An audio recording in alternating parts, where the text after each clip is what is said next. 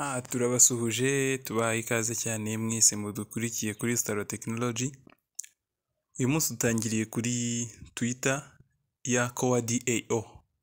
Iyi ni official Twitter, ngira murabona ko n'aba followers bagwiriye. Akaba ari official Twitter ya Kowa DAO/org. Ejo nibwo twashyizeho video ivuga ko mainnet iri hafi gushyirwa hanze, dutegereje official announcement. Uyu munsi dufashe ino video nanone official announcement iri hanze. Hano nubwo wenda nagaparika ka gatanu ariko karagaragaza ko this is the beginning, let's build better decentralized world together. Urabona ko what's existing day we will be sharing more news on the upcoming airdrop timing and details shortly, so hang tight. Kowa farm step 1 yarangiye, mainnet is live. Mainnet none ubu ngubu iri live, ibyo dukesha Kowa DAO nyir'ubwite, ndetse nyuma bahita bongera bashyiraho nanone ko Kowa mainnet is live and open to everyone. Mainnet noneho yamaze gushyirwa hanze, bitari byandi twumvaga nyine biturutse ku mpande no ku mpande, noneho ba nyir'ubwite murabona ko bamaze kubyishyirira hanze neza. Usibye naha kuri Twitter kandi no kuri Telegram yabo naho bari babitangaje. Wenda ku muntu waba utaruyizi Telegram yayo nayo wenda reka nyibereke. Official account ya Kowa, iyi ni ya exchange ntago ariyo. Hano hari Kowa channel, akaba ari public channel. Iyi yitwa Kowa channel niyo Telegram ishobora gukurwaho amakuru yizewe agendanye na Kowa. Urabona ko naho bavuze yuko Kowa yamaze kuba mainnet yayo iri live. Ngira ngo murabona ko nabyo byamaze gushyirwa hanze. Hanyuma rero ikindi nari ngiye gukora kwari ukugira ngo twerekane noneho uburyo ushobora gufata Kowa ukayishyira muri wallet ya Metamask. Ariko nanone n'aka kantu nako ntago turi bukirengagize, nako turakavugaho. Murabona ko aka kantu gapostinzwe saa 6:2. Iyi video ndi kuyikora saa 6:3, ntago twakirengagiza kuko ntago ari hano no kuri Twitter kari kagezeho. Niko kari gatumye mfata ino video kano kanya kugira ngo mbahe update zigisohoka neza. Urabona ko byose wenda ni ibintu bitatu ngiye gukusanyiriza muri video imwe, ariko hano barimo baravuga iki? Barimo baravuga kuri no MEXC Global Initial Listing. MEXC will list Kowa in assessment zone. Barimo baravuga yuko ino MEXC izalistinga Kowa muri assignment zone.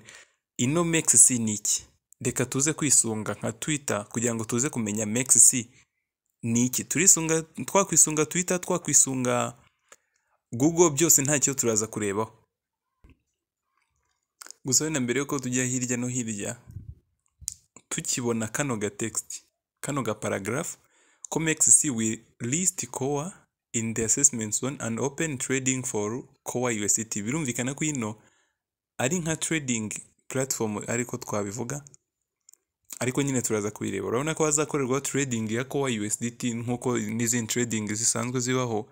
Habaho BTC USDT n'izindi cryptocurrency nyine ziba compiled cyane cyane kuri USDT. Hakazanazamo deposit na withdraw to be updated. Hakaba Kowa pa USDT no ni trading pair nyine nayo izashyirwaho once the deposit means the minimum liquidity requirements. Ubwo nabyo bazabitubwira neza. Hano none bagatabana uyu nguwe wese avuga ko OKX already declared to list Kowa. It's their Twitter post. Ino ni OKX nayo nindi trading platform. Reka tuyirebe kuri Twitter turebe ibyayo bimeze bite. OKX yo isanzwe izwi cyane, iri no muri trading platform za mbere. Hayo na za Binance na za market cap nayo yamaze no kwishyiraho nubwo nta kintu kindi cyari cyajyamo. Katurebe gutya.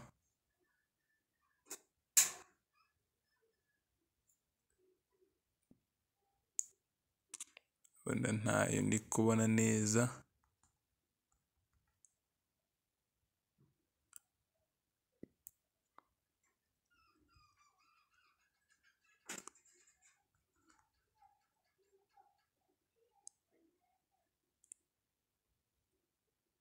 kambanze nsacinge neza ino OKX neza.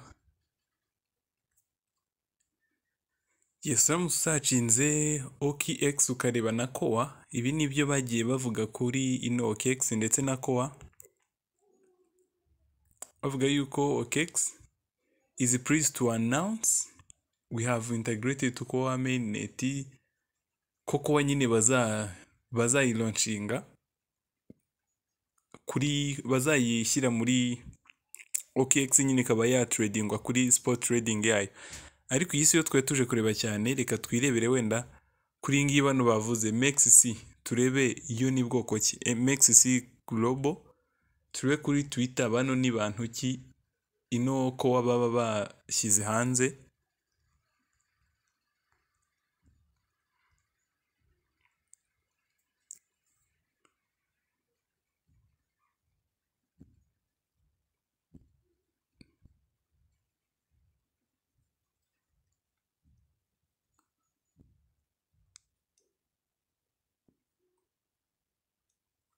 Yes, MXC Global ngiyi hano, urabona ko nayo find next to ngiyi post yabo tayari, ko kowa USDT will list spot trading pair, nabo urabona ko babyilistingi ko bazakira trading ya kowa USDT. Urabona ko ibintu rero bikomeje kugenda neza kurushaho. Icyo twari tugiye gukora rero, twari tugiye kureba noneho washyura ute kowa muri Metamask wallet. Hari abamaze kubikora, hari abatari babikora, ariko n'izi update zari ngombwa kubanza kuzicishaho, nabyo ntacyo bitwaye. Reka noneho turebe uburyo twashyira kowa muri Metamask wallet, kugira ngo nubwo aka kanya nyine value yayo cyangwa price yayo ntabwo yari yatangazwa, ariko nyine uba yishyizemo nabyo ntacyo bitwaye. Ariko ubuzi yuko uhinduye, uvanye muri testnet ushyize muri mainnet, nuza no gukenera gukomeza gukora transactions za testnet, nabwo turabereka uburyo ushobora kubihindura ukigarukira muri testnet wenda ugakomeza gukora ama transactions. Nabyo birashoboka. Hari abantu bagiye bagira ikibazo cy'uko bashyizemo ino mainnet bakadingamo kowa, bamara kuyadingamo ntibabe bakibashije kubona ibyo bari bafite muri testnet nk'ama test kowa cyangwa se ari ama SUSDT. Ibyo nyine ntabwo wakomeza kuba ukibifite. Niyo mpamvu ukeneye kongera gukora ibyo ngibyo, uraza gukenera nyine gusubizamo iyo testnet. Ni nka kumwe wenda niba nabigeranya no muri Pi Network bayimayininze, hari uburyo bajyaga babikora bagahindura, bagaswitchinga bagashyira kuri mainnet bavanye muri testnet. Wenda hano hose ko bikorwa neza, ariko nabyo urumva yuko uba urimo uradingamo. Reka tubikore nabyo turebe uko bimeze.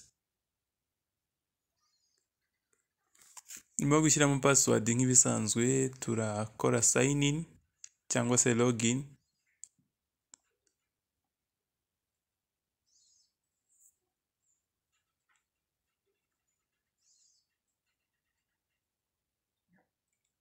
Urabona ko hano ni ino page twari dufitemo, turaza nk'ibisanzwe muri browser, niho byose bikorerwa.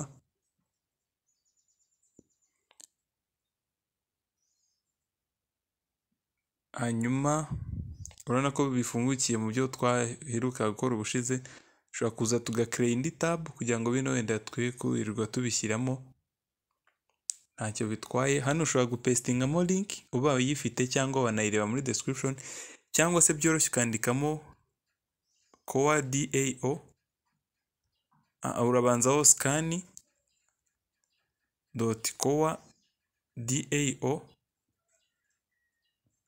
scan.kowa.dao.org, hanyuma usacinge.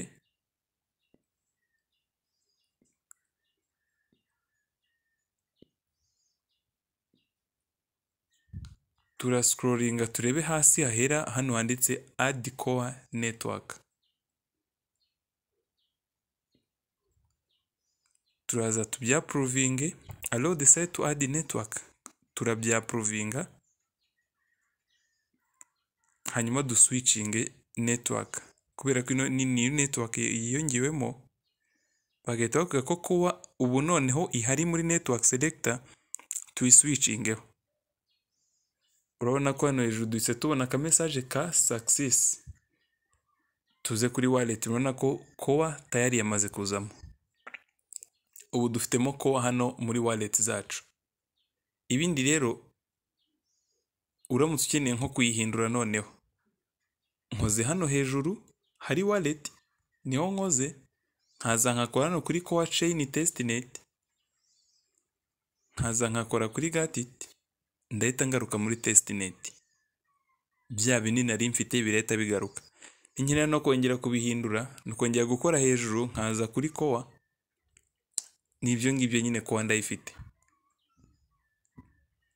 Urabona ko nuko ushobora kubihindura ukabihindura, ariko ntago ari ibintu nyine bya nyabyo. Ntago izi ngizi navuga ko ari kowa za nyazo, ko nta nubwo banabyitangariza neza nyine nkabo ubwabo bwite, ariko uwabikoze nyine n'uburyo yabikozemo. Igihe cya nyacyo nikigera cyo kubikora neza tuzabikora. Ubu n'ubundi turacyarimo turatestinga nubwo mainnet iri live, ariko ntago navuga ngo igihe cya nyacyo kirahari. Ko n'ubundi urabona ko umaze kubikora uraza gusangamo kowa ari 0. Nta price irashyirwaho, ntibigutera ikibazo cyangwa ngo wabishyizemo wumve ko wageze muri mainnet. Nyine nibyo, ariko ntago biraba official. Reka tubashimire mwese twabanye kugeza aka kanya. Yari Robert n'ubundi muri Staro Technology. Mukomeze kugira ibihe byiza mwinjoyinga mining zanyu.